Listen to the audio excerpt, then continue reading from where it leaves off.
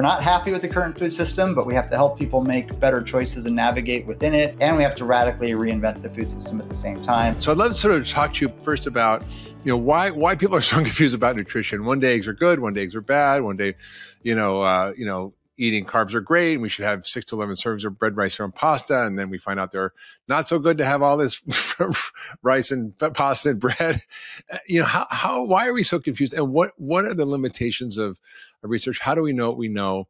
And going from randomized controlled trials to population studies, to animal studies, to, in vitro studies. So tell us a little bit about how we know what we know in nutrition and how you've come to sort of the conclusions that we can actually start to make choices and decisions about. First, people are confused, and even scientists are confused about some of the evidence because the science is changing. I think that's the first and foremost reason that people are confused, because the science of what we thought 30 years ago, it has shifted over time. There have been some real shifts over time. There have been some things that have stayed the same, but there are some things that have changed. And that's for a few reasons.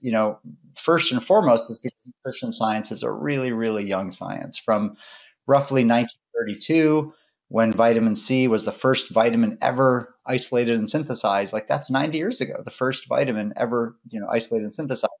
From 1932 to about 1980, the first kind of 50 years, nutrition science focused on vitamins and focused on calories and getting enough calories, and agricultural policy, food policy focused on those things because that's what the science was. How do we get enough vitamins to people? And just a handful of vitamins, the vitamins that were known, vitamin D, vitamin C, and niacin, and so on.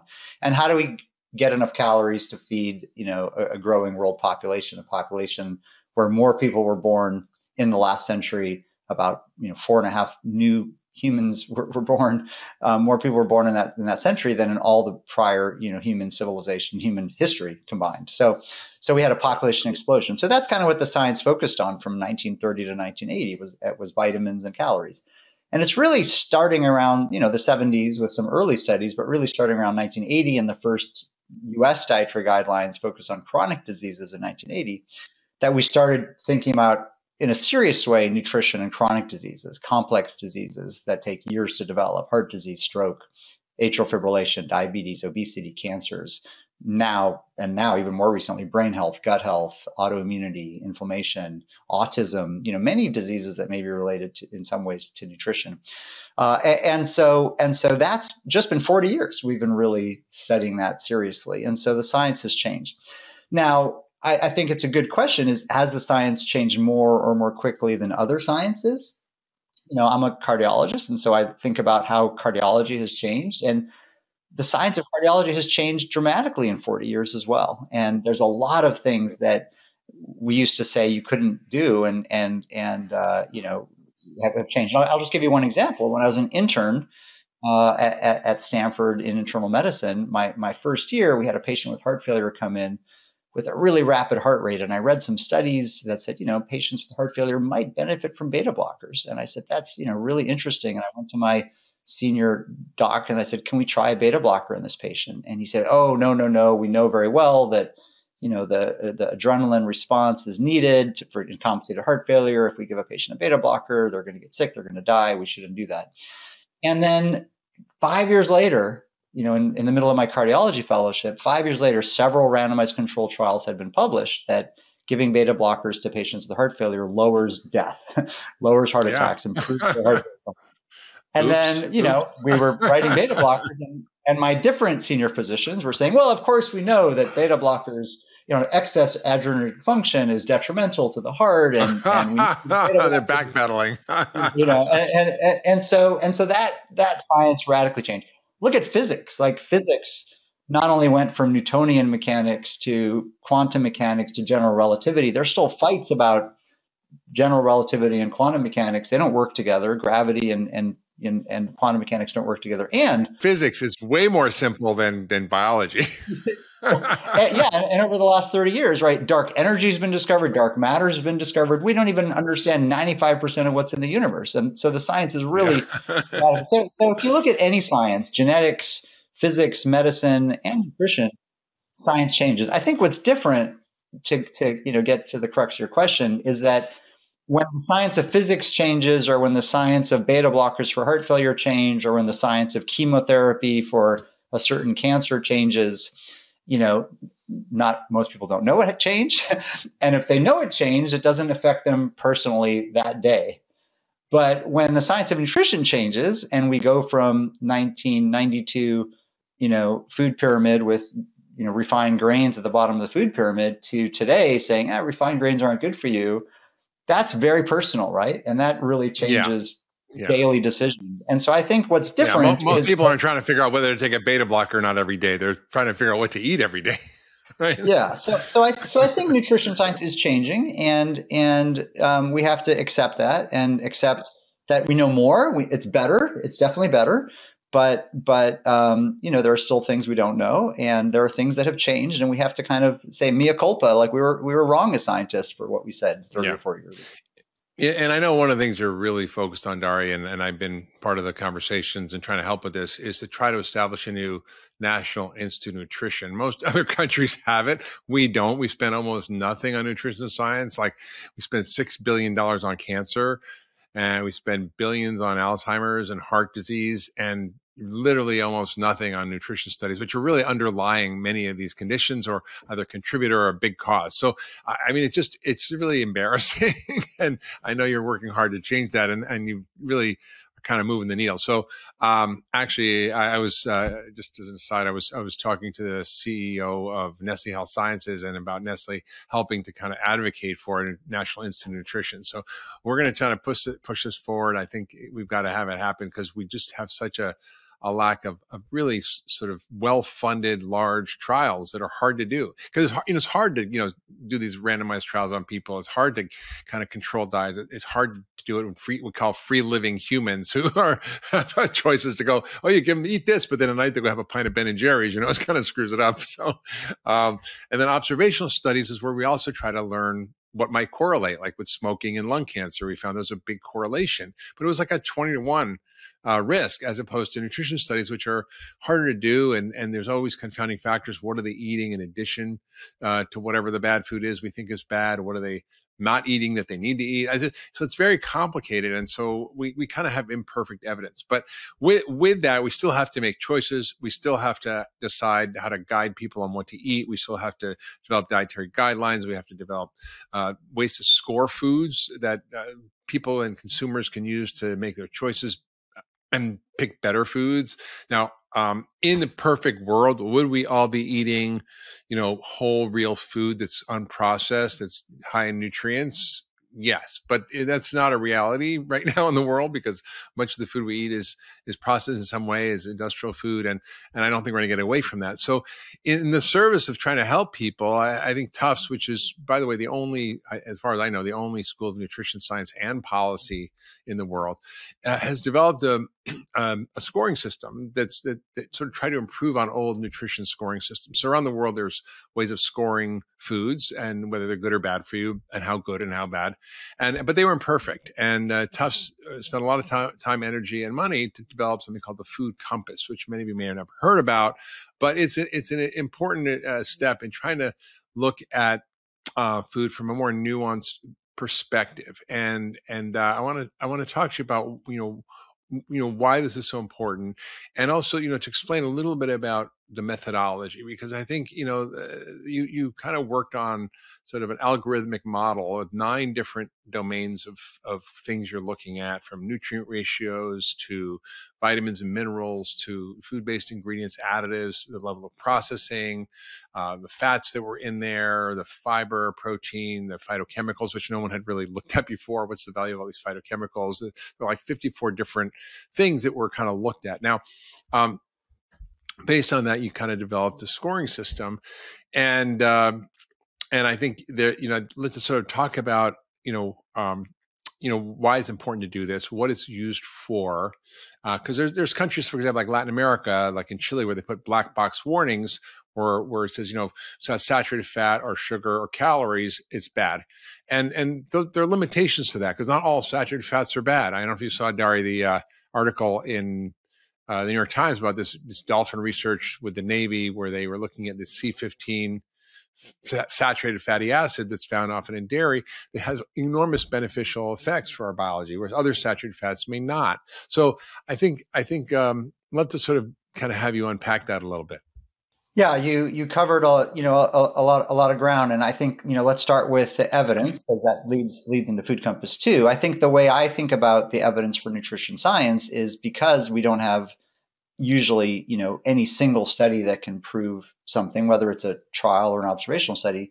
It's important to triangulate between different types of studies, and so you want to look at long-term prospective observational studies of disease outcomes. You want to look at randomized trials that look at risk factors and risk factors for those diseases. So, for example, you might look at a long-term observational study of whether people develop diabetes. And then you look at a randomized trial of glucose or insulin or hemoglobin A1C. And then you hope you can also get a randomized trial of onset of diabetes, which is harder and more expensive. And then you triangulate and you say, do those three types of studies, show the same directionality and show the same consistent results? And there are some things where we have actually all three of those pieces of evidence. We have randomized trials of disease outcomes, observational studies of disease outcomes, and randomized trials of kind of intermediate risk factors. And probably the best example is kind of the traditional Mediterranean diet. That's been just in all the studies and ever it's been looked at, it's been shown to be better for health. So I think, even with limited evidence, there are ways to triangulate. Another example is sugar sweetened beverages and weight gain. We have all the evidence from all the different types of studies showing that, sugar sweetened beverages are bad for weight gain. So I think there is consistency for certain things. So food rating. So why would we want to rate foods? So it's not that common in the United States, although there are grocery stores that do it. And so Hannaford's here in New England uses guiding stars. Kroger has just launched Opt Up. Walmart had I think it was called Great For You or Better For You system. Those are actually all food rating systems. The government has actually proposed, the Food and Drug Administration has proposed a new kind of definition of healthy, which is a proposed rule, which is actually a food rating system. So that should come out in the United States in the next year or two when the rule is finalized. But while the United States is still, I think, behind other nations, it's big time in other countries. And so in Europe in particular, in the United Kingdom and Australia and New Zealand, all of them have either mandatory or voluntary but widely used front of pack food rating systems. And they use something called either Nutri-Score or Health Star rating are the two most common ones. And what those systems do is they take 7 or 8 or 9 nutrients, like salt and sugar and some vitamins and protein, and sometimes a couple of food ingredients like the amount of fruits or vegetables, and they kind of put them together in a score to give an overall summary rating to put on the front of package. Like Health Star rating, you get a certain number of stars. Nutri-Score, you get a A, B, C, D, or E. And that is intended to help consumers, make an easier choice rather than trying to look on the back of the pack and, figure out all that nutrient information ingredients. You need a PhD for that. Yeah, you get a single summary score. And then, as you described really well, other countries, especially in Latin America, Chile, Brazil, Mexico, many other countries are taking a different approach. Their food rating systems just rate single nutrients one at a time. And so if a product has too many calories, it gets a black box warning label. Too much sugar, black box warning label. Too much salt, too much saturated fat, and even too much total fat in some cases get a black box warning label.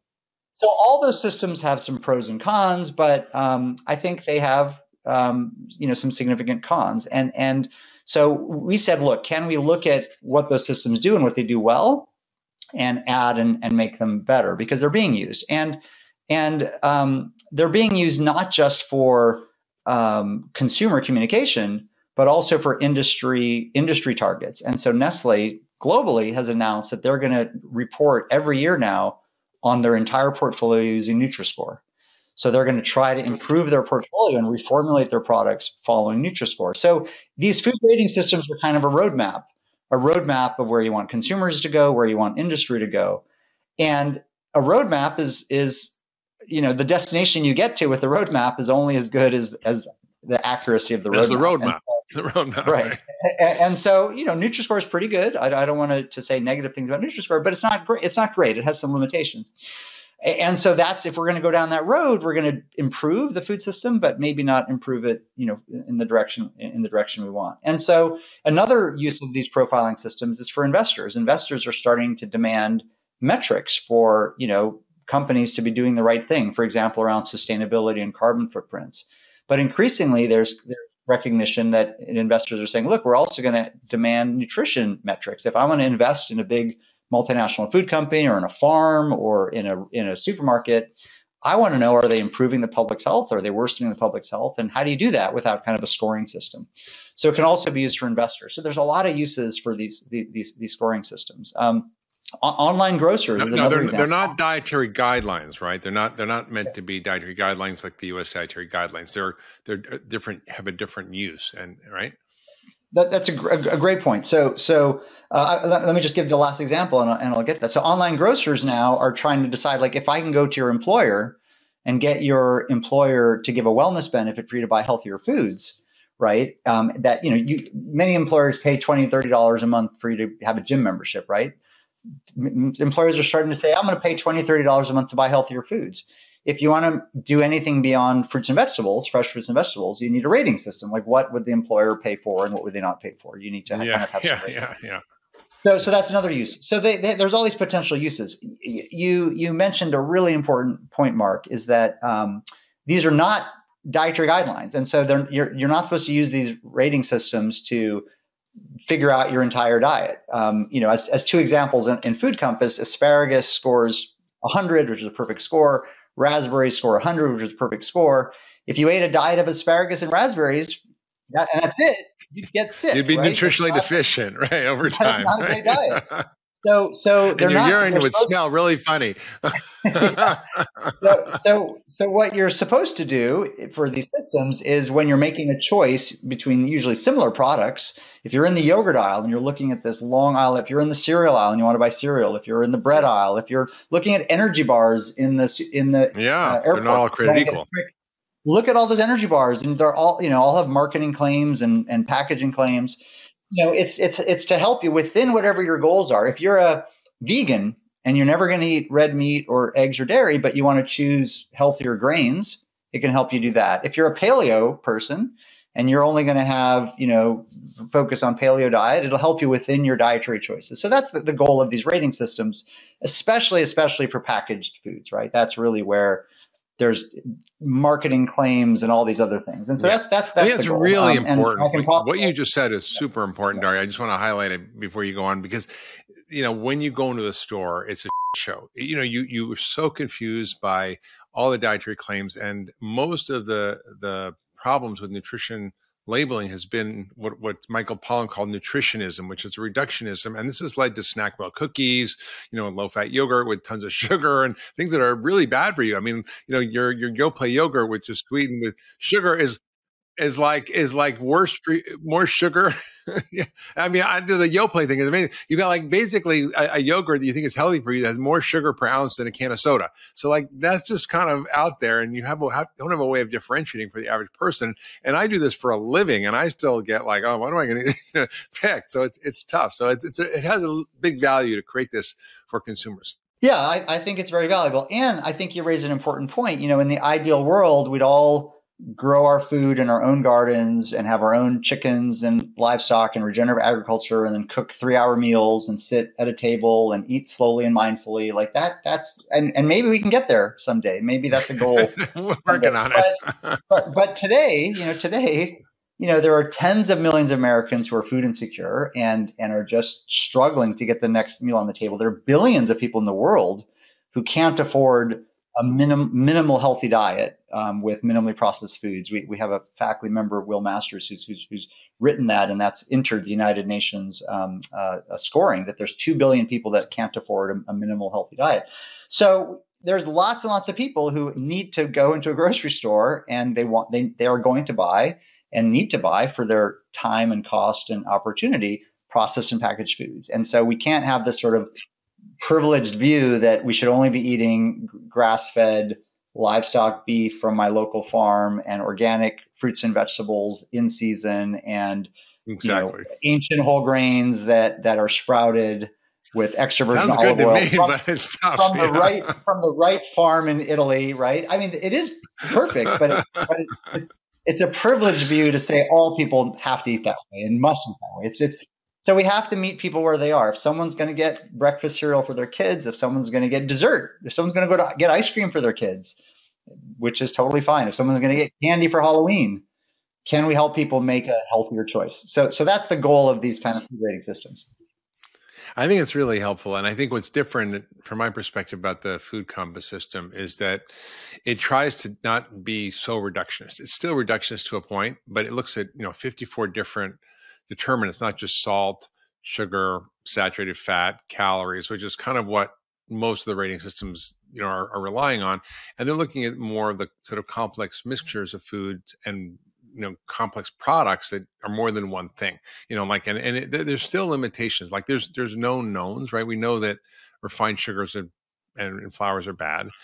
There are kind of things that we know that we really maybe weren't able to sort of include in the calculations because there's no data, like what's the glycemic index or load of foods and when do you eat it and what's your microbiome and what's your insulin resistance status and how does it affect you, right? Because the same food can affect this different people in very different ways, depending on your own unique metabolism and biochemistry and microbiome and genetics, right? So none of that we can really know well right now. Maybe some point in the future we can. And then there's things we don't know, like we just don't know, which are kind of, for example, like phytochemicals. We didn't even know there were phytochemicals that were important. They were called secondary compounds that were thought were not important, but turned out, I think, maybe to be the most important things in the food we're eating. So doing this is an iterative process. It's not like, okay, this is the definitive thing, and we're going to say this is what everybody should be doing. We need to sort of say, okay, we're going to keep improving it. And I think that's the beauty of the food compass is it's meant to sort of be iterative. And we talked a little bit before the podcast about how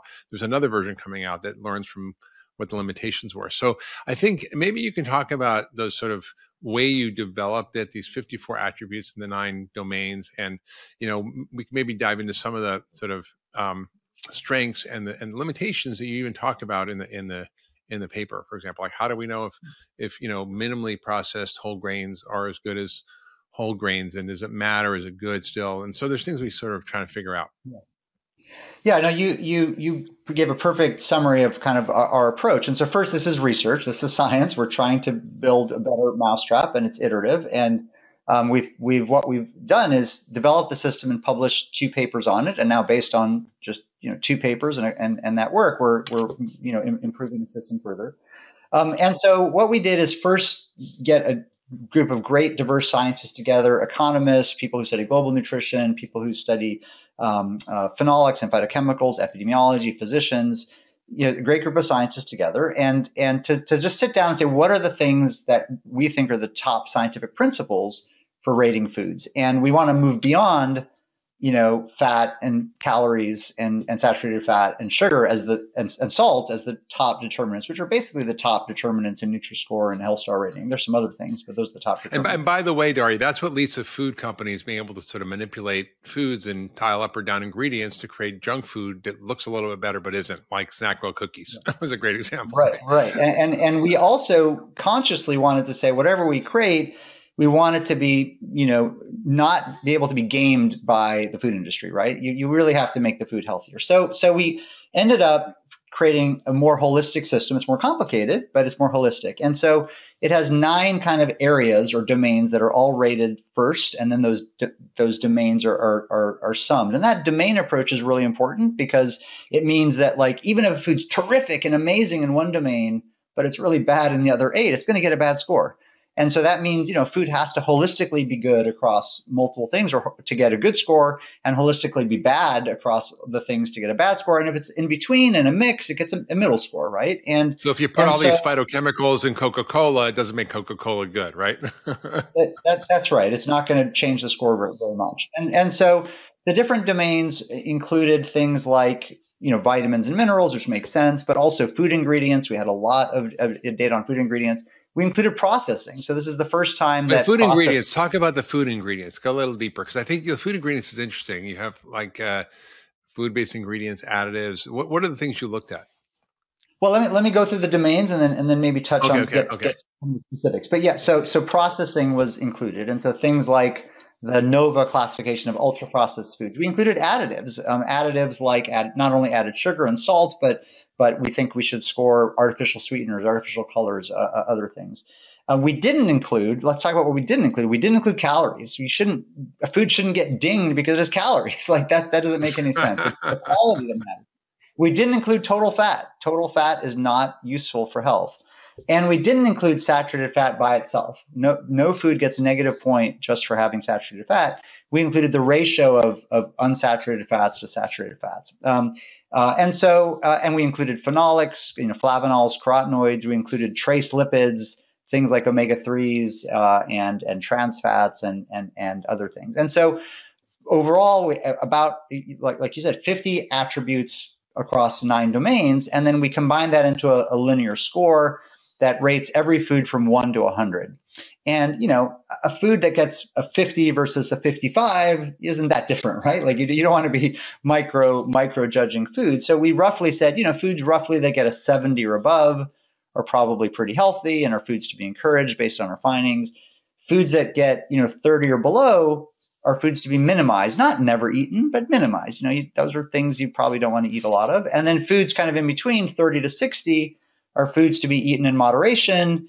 And of course, probably higher scores a little bit better than lower scores, but roughly foods in that middle range to be eaten in moderation. And so that's kind of the overall scoring system. And we once you make the scoring system right, then you apply it. So first, and I think this is really important. We developed the other thing you did was the ratios, which was, I think, interesting. So yeah. when you looked at nutrient ratios, which I think is something that people don't understand, like fiber and carbohydrates or sodium and potassium, or the amount of unsaturated fats to saturated fats and omega-3s. So you had is a more nuanced kind of look at everything.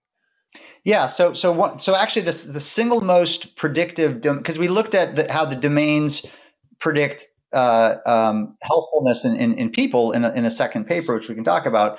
But of the 9 domains, if you look at the 9 domains separately, one of the most important predictive domains for the healthfulness of the food was this ratio domain, which just included 3 ratios. The ratio of unsaturated to saturated fat, which gives a rough measure of overall fat quality. The ratio of carbohydrate to fiber, which gives a rough measure of overall carb quality, and the ratio of sodium to potassium, which gives a rough overall measure of mineral quality. The reason the carb to fiber ratio is important, Mark, is because if you just look at sugar, you're going to miss refined starch. And so one of the big to me, missing holes of the current systems is there's no negative scoring for refined starch. And so if you get a cereal or a cracker or an energy bar or white bread that's just 100% starch, you and I know starch is glucose. Starch is 100% glucose. The test, the test standard for glycemic index is white bread, right? Glycemic index of 100. It's the worst, right? And so that's the it's test worse standard than sugar, white right? bread. Yeah, for glycemic index, it's worse than sugar. So we really wanted to give negative points to refined starch and not let starchy products, refined processed starchy products, grains get a free pass. So that ratio domain was very important. And the sodium to potassium one is also, I think, important because we know salt raises blood pressure. We know salt is bad. I mean, there are some salt skeptics, but it's been clearly documented, including in randomized trials of stroke risk. But potassium counters that. And so if you have a product that has 300 milligrams of sodium, 300 milligrams of sodium and 10 milligrams of potassium, it shouldn't get the same score as a product that has 500 milligrams of potassium. And potatoes are kind of a good example of that. Potatoes have a lot of starch, but they also have potassium. And so you should credit that potassium. So we could go into all the details of all the domains, but we really tried to be careful and holistic. And what I want to emphasize too is we didn't look at the products and say, how should this product score? Let's score it. Right.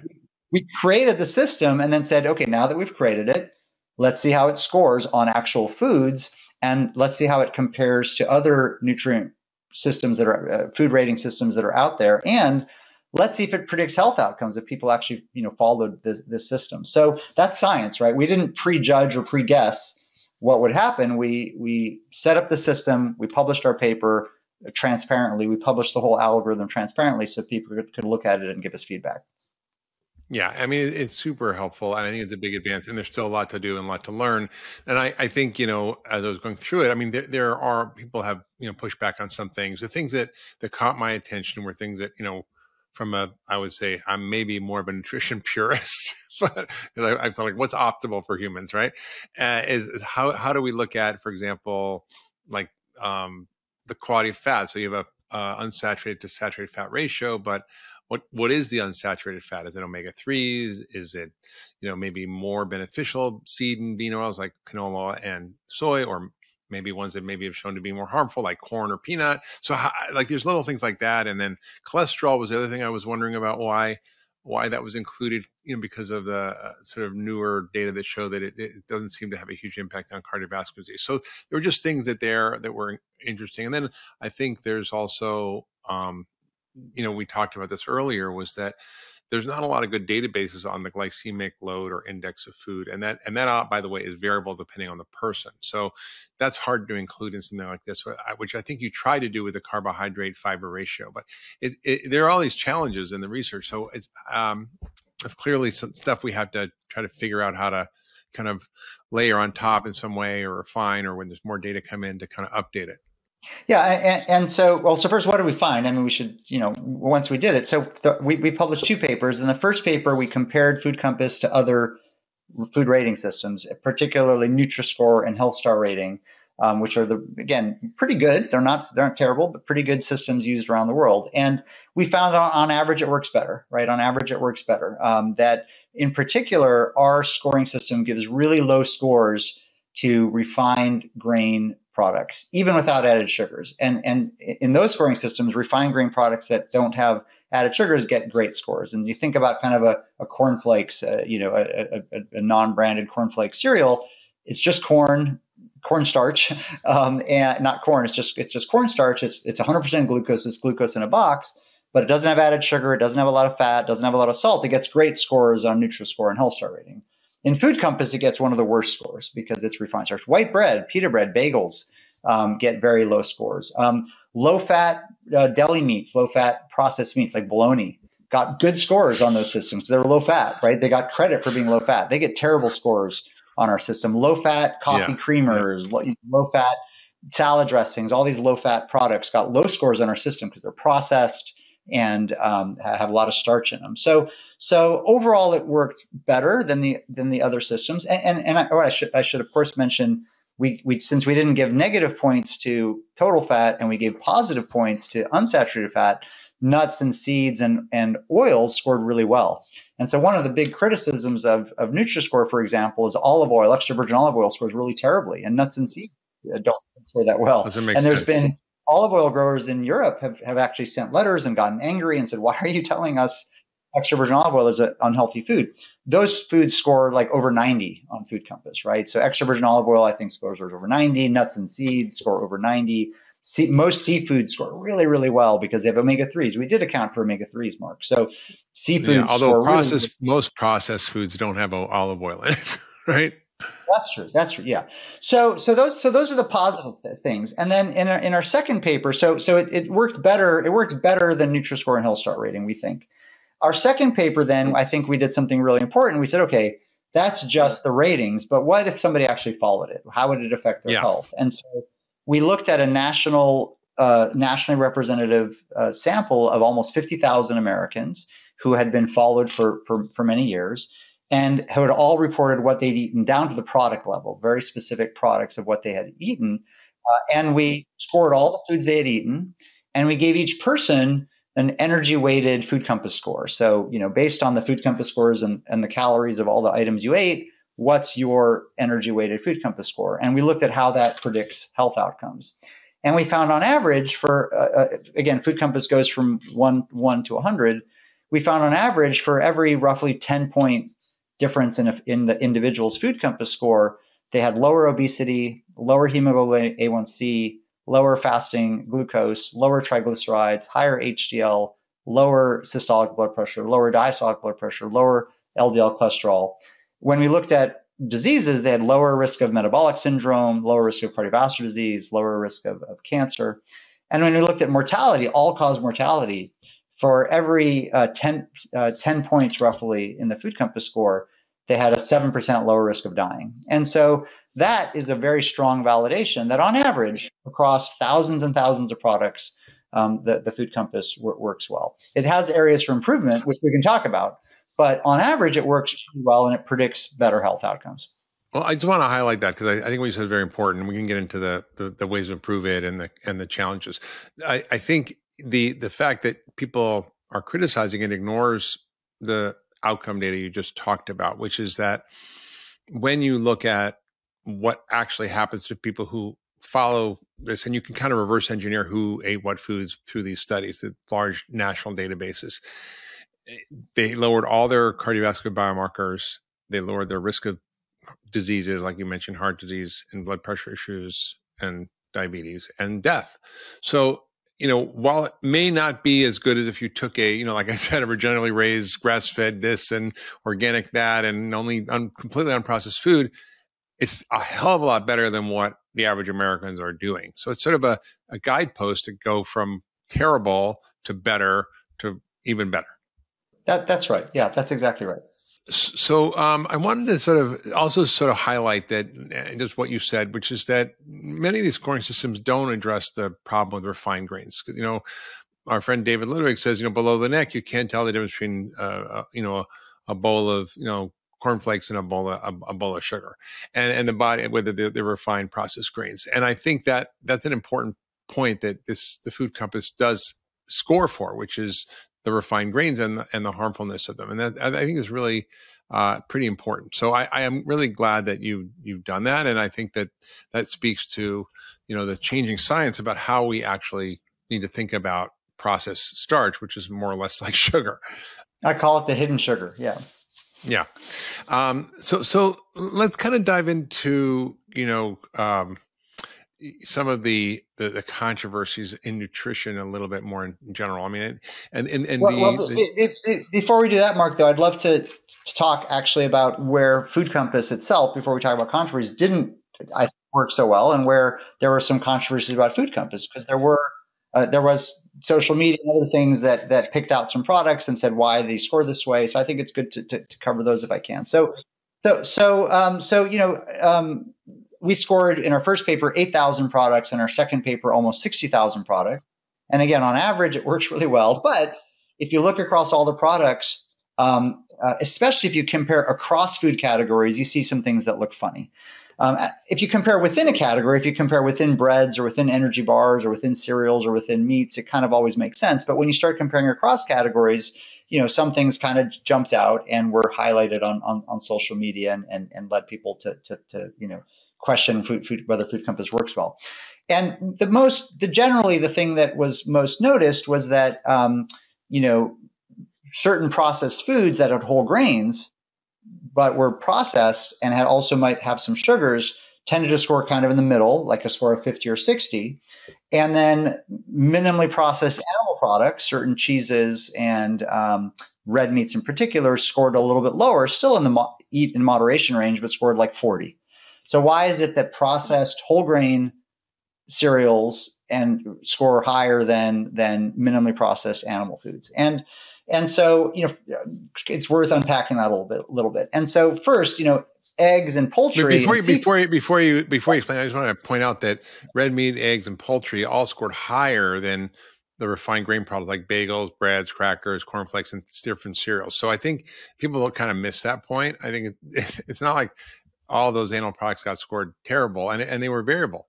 Yeah, there was a huge range of how cheeses were scored and eggs were scored and meats were scored depending on what you ate with them, how you'd cooked it, and so on. But I think that's a really important point. Nobody put out a chart like showing the thousands of processed cereal products and breads and crackers and energy bars that scored way lower than red meats and eggs and poultry, right? They pointed out the processed whole grain products that tended to score higher. And some of those whole grain products had no added sugar. Some had added sugar. They were mostly whole grain. Whole grain was the first ingredient, but they also had added sugar. So I think that's a really interesting question, is which gets to where do you score? How do you score minimally processed animal foods? Where do those fit? Which is kind of one of these controversies in a healthy diet. And how do you score processed whole grains? Right? We know we're supposed to eat more whole grains. But if the whole grain has been finely milled and spit out in the form of a cereal, or even whole grain bread in the United States, usually the components of the whole grain have been separated, extracted, and then mixed back together in a factory. It's not like they took a whole grain and milled it. It's not like that German rye bread you have to cut with a meat grinder. I mean, those like deli meat slicers. So I think those are valid. Break your knife. I think those are valid interesting questions. Does Food Compass score whole grains that are processed a little too highly?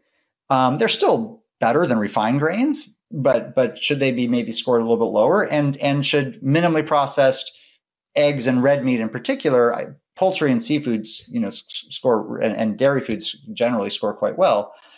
Should those foods score a little bit better? And so we're looking at that question and looking at scientifically, some of the scoring makes sense. And I think we've, over the last year, since science takes time, we've been working on this, and I think we've actually come up with some really good solutions, and we're validating it now to make sure, as we discussed, like if you look at Americans and health outcomes, does this system work better than the original system? So I think our next system is gonna work even better. But I think it is an interesting open question, which we can talk about now. Is for sure a processed whole grain cereal, even with sugar, is better than a totally refined grain cereal. And for sure, a minimally processed whole grain that hasn't been processed at all, or minimally processed like Silk Oats, is better than a processed whole grain cereal. We all agree. But is a processed whole grain cereal healthy, or is it not healthy because it's processed? It's whole grain and it's processed. Like what wins that battle of healthiness? It depends, right? It depends on what else is in it, right? How many additives, how many colors, how much extra sugar, or what kinds of sugar. I mean, there's so many variables you can take. I've seen the food companies do like, I'm a whole grain, Cocoa Puffs or something. And I'm like, well, I don't know if that's a good idea, And I think the real question is, what is an ultra processed food? What is a processed food? Was it minimally processed food? I don't think people make the distinction. So, and I've even talked to food industry experts that go, oh, you say ultra processed food, but what is that? And, maybe it's not this, maybe it's not that. So could you kind of talk about the definition of what that is and how you distinguish from an ultra processed versus a minimally processed food? Yeah. So there's no kind of single totally accepted definition, but the most widely accepted and used definition comes from Carlos Monteiro, a good friend and colleague in Brazil. His group, it's called the NOVA classification. And we actually worked with him. We shared a doctoral student who came and visited me in Boston, and we worked together on some of the earlier papers he did. And I even gave a little bit of feedback to the system, which I think might have tweaked it and made it even a little bit better in its early stages. So I like the NOVA system for classifying foods, and it basically classifies foods from NOVA 1 to NOVA 4. NOVA 1 is basically unprocessed foods, fresh fruits, fresh vegetables, fresh nuts and seeds, things like that. Eggs, chicken, unprocessed foods. NOVA 2 is culinary ingredients, so oils, flours, sugar, things that you might cook with if you're actually cooking at home, baking at home.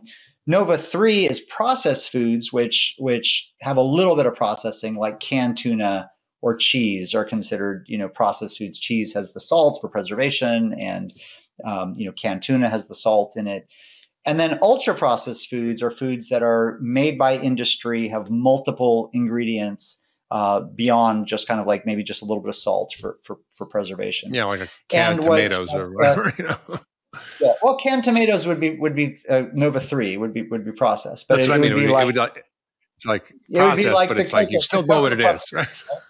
And so what Carlos has shown in his research, and we've shown in our research too, is that on average, if you eat more ultra processed foods, you have a really bad diet, you have worse health outcomes, and if you eat less ultra processed foods, you have a better diet, healthier diet, and you have better health outcomes. And interestingly, processed foods, that NOVA 3 category, look a lot more like minimally processed foods and ultra processed foods. And so having a little bit of processing seems to be fine. So like, again, canned vegetables, canned tomatoes, canned seafood seem to be pretty healthy, actually. It's really these sauerkraut, pickles, those are processed foods, right? Yeah. So what's the remaining question though is, okay, now that we know this, like, what does it mean? Because ultra processed foods are more than half of the calories in the United States. And Yeah, you and I, 60% and 67% yeah, of kids' diets. Yeah. and we published some of those papers. And so if you go to the grocery store, also there's a big difference in the amount the healthfulness of ultra processed foods in my book, right? Like if you get a totally 100% whole grain cereal with very few additives that's ultra processed versus a super refined starch, refined grain, sugary cereal, the whole grain one is better for sure, right? Or energy bars, like this is me in airports, like you and I travel. You can get an energy bar that's mostly unprocessed nuts with a little bit of honey and added sugar, right? Or you can get an energy bar that's like all refined grains. There's a big difference. And so, or, a frozen dinner or a pizza, you could go on and on down the list. So I think that the NOVA classification is great, and it is what we used as one component of Food Compass. But by itself, we still have to help consumers choose between ultra processed foods, right? There's going to be a gradient within ultra processed foods, and I think that's a key question. And I think the second question, then, just the scientific question to ask, Mark, is, okay, we know we need to have some processing of food to have them be shelf stable and cheap and shipped around the world and convenient. What is it about the ultra processing that's harmful, and how do we fix it, right? How do we fix it so that we can have processed foods that are actually better for us? And we can talk about that if we have time. I mean, I'm even confused, Daria, about what an ultra processed food is. I mean, if you take like a whole grain and you pulverize it, so it's flour, and then you reconstitute it and add a bunch of vitamins and sugar, is that an ultra processed food, or is that a minimally processed food? I mean, it's interesting about the NOVA classification. If you do it at home, it's minimally processed. But if a baker does the exact same thing in the bakery and puts it in a package, it's ultra processed. So even who makes it changes the definition according to the NOVA classification. So by that definition, are all like cereals, like on breakfast cereals, are those ultra processed food? I think pretty much all breakfast cereals would be ultra processed, with the exception of, let's say, if you buy a Bob's Red Mill. I think we have it in our pantry. Bob's Red Mill, like steel cut oats that you cook, right? But like pretty much anything in a box, in a package that's like got the wrap, right? That's almost all going to be ultra processed. And of course, there's a big range. I grew up on cream of wheat. I love that stuff. Yeah. The little instant oatmeal packet, right? The little instant oatmeal packet that you shake and you put in the microwave. Even if it's plain, it has some preservatives. It has a little bit of salt. That's ultra processed by the definition.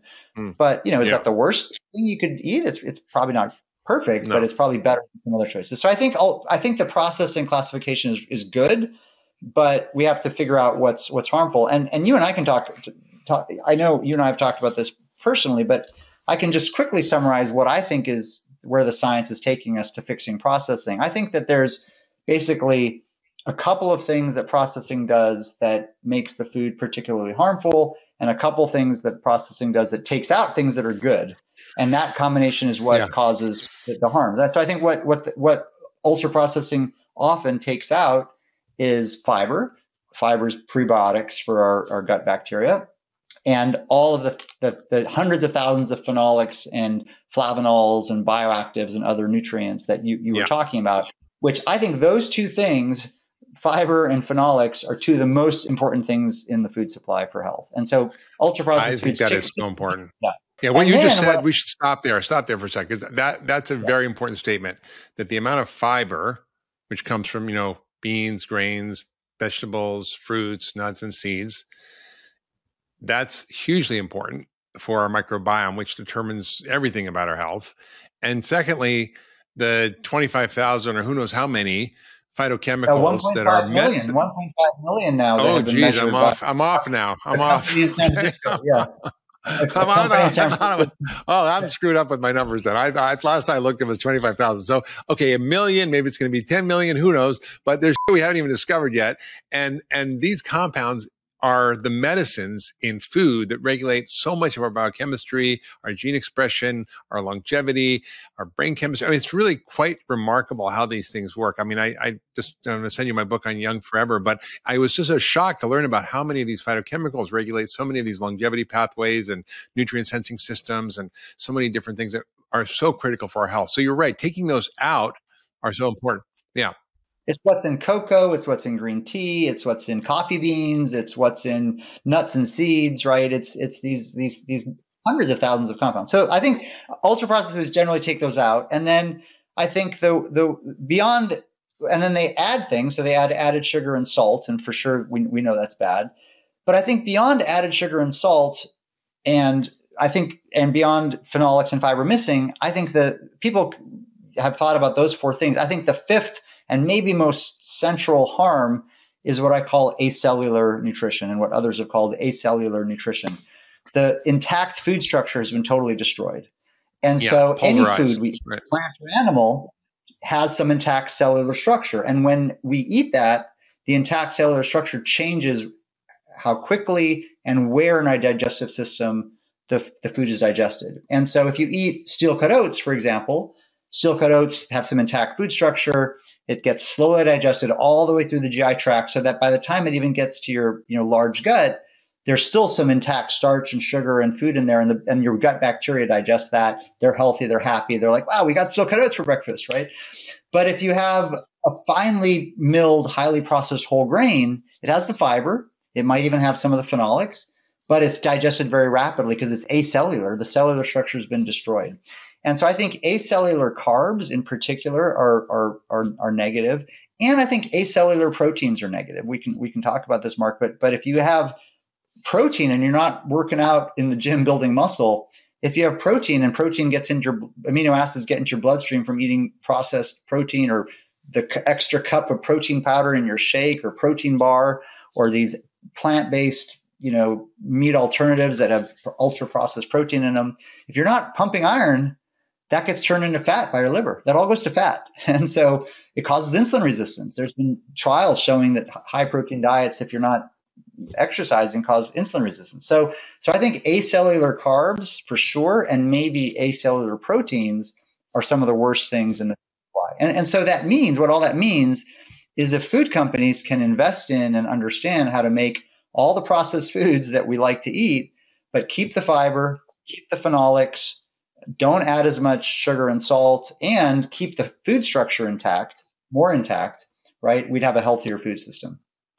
Yeah, I mean, I think you're right, and I think one of the things I want to sort of unpack here is I think is some of the reason for the pushback is that some ultra processed foods were scored high in Food Compass, and I think we talked about this, but one of the challenges is the things that was for me was missing, but it was sort of approximated with a carbohydrate fiber ratio was the impact of different foods on insulin secretion, glucose, and which to me is one of the biggest drivers of chronic disease and aging in this country. So absent that in the thing, you get high scores for orange juice, which I wouldn't highly recommend, or, some of these processed cereals, which may be whole grain and they get a good score for that. And, they don't have a ton of sugar, but is that really a good idea? So what's the glycemic load of some of these cereals when you take them alone, or even if you have them in milk? So I think I just have this in my head that people are pushing back because there wasn't an ability to use this framework of how these foods impact blood sugar directly or insulin. Can you speak to that? Yeah, well, so first, the vast majority of feedback we've gotten on Food Compass has been very, very positive. And so we've had researchers from other countries around the world actually contact us, say, we see these other food rating systems. Food Compass is much, much better. Can you work with us to create a Food Compass for our nation? We've had people working in healthcare centers and healthcare clinics working with low-income populations who say, we want to give a simple guide to our patients to help them eat better. We really like Food Compass. We've had nonprofit organizations, app developers, employer wellness companies, lots of people who actually read the papers in detail and say this is great and we'd like to use it. So I don't want to overemphasize that there's been pushback. Where the pushback has been is if you just take 10 or 20 of the products. I was just raising some of my concerns as I read it, just my thinking about it, Valid, very valid. So I think the questions you're raising are very good, open scientific questions that I think we should have some real, honest scientific debate about. The number one source of whole grains in the United States is breakfast cereals, right? That's the top source where Americans are getting their whole grains. And many food companies have actually done that through stealth. They haven't said it. They haven't told us. They've changed all these, processed cereal products to be almost entirely whole grain. Sometimes they put it on the front of the package. They're not shy about advertising. It's not been like not been done like, they're not advertised as whole grain cereals, right? Some of them, because they have sugar and other things in them. Most Americans don't know, I'll put it that way, that they have whole grains in them. So I think that's an open question, is what is the impact of that on health? And I think, the way I look at it is they're definitely better than the refined grain version, the original refined grain version. So that's an improvement. They're definitely worse than a minimally processed whole grain that you might, like, again, get steel cut oats and cook it overnight and eat it in the morning. But I think it's an open question, is how healthy are they by themselves? And, you and I kind of looked at this over the last week and shared some studies back and forth. Overall, randomized trials in people show that if you give people more whole grains in place of refined grains, you lower insulin, you lower hemoglobin A1C, you lower glucose, you lower triglycerides, and so you improve metabolic health. Most of those trials use minimally processed whole grains, so it doesn't answer this particular question. Yeah, exactly right. There have been two trials which we kind of looked at together. They're not great, but there have been two trials, one funded by food industry, that have looked at refined whole grains. It's not refined whole grains. That's the wrong word. Processed whole grains. You can't have a refined whole grain. They've looked at processed whole grain. Just to be clear for listeners, a refined grain is you've taken out the bran, you've taken out the germ, and all that's left is the starch. That's a refined grain. So refined grain is starch. So there's no oil, there's no fiber, there's no minerals, there's no vitamins. Bran, it's just starch, and starch is glucose. Starch is 100% glucose. So cornstarch, rice starch, wheat flour, multigrain, it's refined grain, right? So a whole grain is, you have the bran, the germ, and the endosperm, but might be processed. It might be finely milled and processed. So I should say, let me just go back, processed whole grains. So there have been these two trials with processed whole grains, and both of them in patients with diabetes also actually showed some benefit compared to refined grains. So that's one piece of evidence. And then secondly, we have observational studies. We have multiple long-term observational studies, which have their limitations. But in those long-term observational studies, the majority of the whole grain consumed is processed whole grain. It's processed wheat bread, processed crackers, processed pasta, processed cereals. And in observational studies, people who eat more processed whole grains have lower obesity, lower risk of diabetes, low risk of heart attacks, low risk of stroke, low risk of certain cancers. So if you take the limited trials we have, not much, and the long-term observational studies we have, my gut sense, no pun intended, is that compared to the current pretty bad American diet, intuition. My microbiome intuition, compared to the pretty bad American diet, processed whole grains are a good choice today, right? Compared to the ideal diet, they're probably not a good choice. But compared to the current American diet, I think they're a good choice today. Yeah. I agree. I think, it's always like my sister, some of this joke, the Vermont farmer gets asked, how's your wife? And he goes, compared to what? And I think what are we comparing it to? And I think if it's compared to the traditional standard American diet, the SAD diet, clearly adding whole grains in any form is an improvement.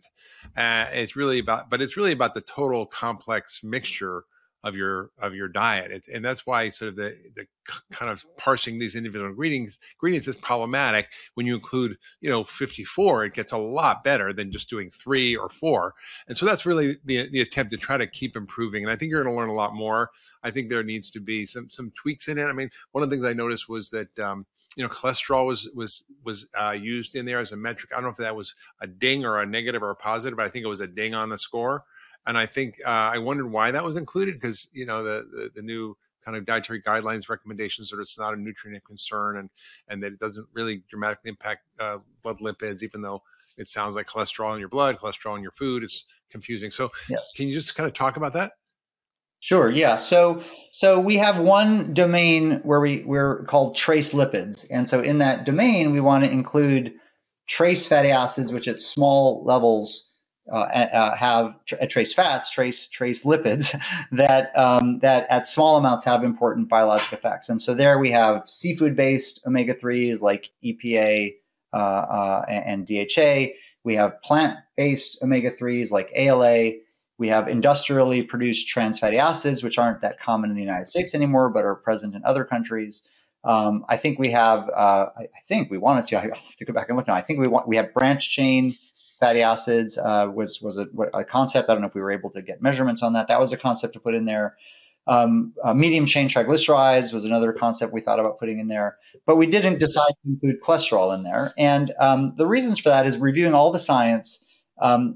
The 2015 dietary guidelines said cholesterol is no longer a nutrient of concern for overconsumption in the United States, because the average cholesterol consumption in the United States is about 200 milligrams per day.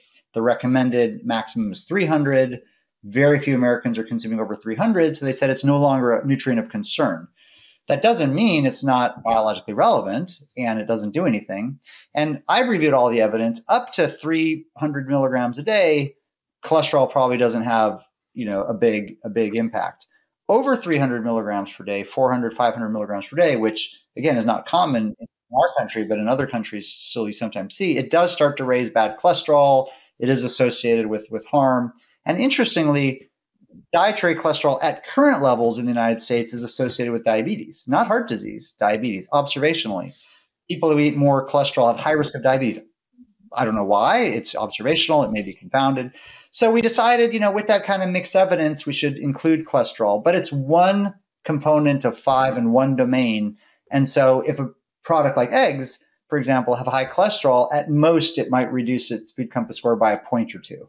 Right? It's not going to reduce the points by 5 or 10 points. And I think a boiled egg, I can't remember in our paper, but I think a boiled egg gets a score of like 55 or 60, food to eat in moderation, kind of the upper end of a food to eat in moderation. Even with cholesterol, it doesn't get a bad score. Yeah. So, so I think it's a valid question. Egg whites, right? I get a worse score than egg whites, right? I mean, if I had to choose, and I think it gets a worse score than egg whites, probably because of the fat ratio more than the cholesterol. The cholesterol probably has a tiny impact, but I think it's a fair question. Like you could say, would and that was the consensus of the scientific team that put it together. Yeah. But it's a fair, we could have created it without cholesterol, and I think it probably would have worked almost exactly the same. Yeah. Fair enough. I think from everybody listening, there's a lot here to dive into, and we literally are scratching the surface. And I think Daria and I could talk for days and weeks about all these topics and the fine points of nutrition, from sugars and processed foods to oils to meat and all the data on it. And maybe we'll have them back for another podcast. I think doing what you do is not easy, trying to go through the mounds of data, and sometimes it's junk in, junk out. Sometimes there's better studies. It's just, it's hard to make sense of. And I think, you are one of the, I think in my opinion, one of the most prolific and also most thoughtful and balanced scientists out there in the field of nutrition. And I will say, Mark, that we absolutely need to radically reinvent the food system. The food system is broken. It's making us sick. It's causing health inequity. It's crushing our healthcare system and our economy. So we have to radically reinvent the food system, and we can do it. We can actually do it. We can do it with technology and figuring it out and science. We need some investments and to figure it out, but we can do it. And while we're doing it, we need to help people eat better with what we have today. So it's not a either or. We have to do it all. We're not happy with the current food system, but we have to help people make better choices and navigate within it. We have to radically reinvent the food system at the same time. If you love that last video, you're going to love the next one. Check it out here. Obesity is just a marker for the problem. It's not the problem itself. In fact, 20% of obese people are metabolically healthy. They will live a normal life, die at a normal age, not cost the taxpayer a dime. We have a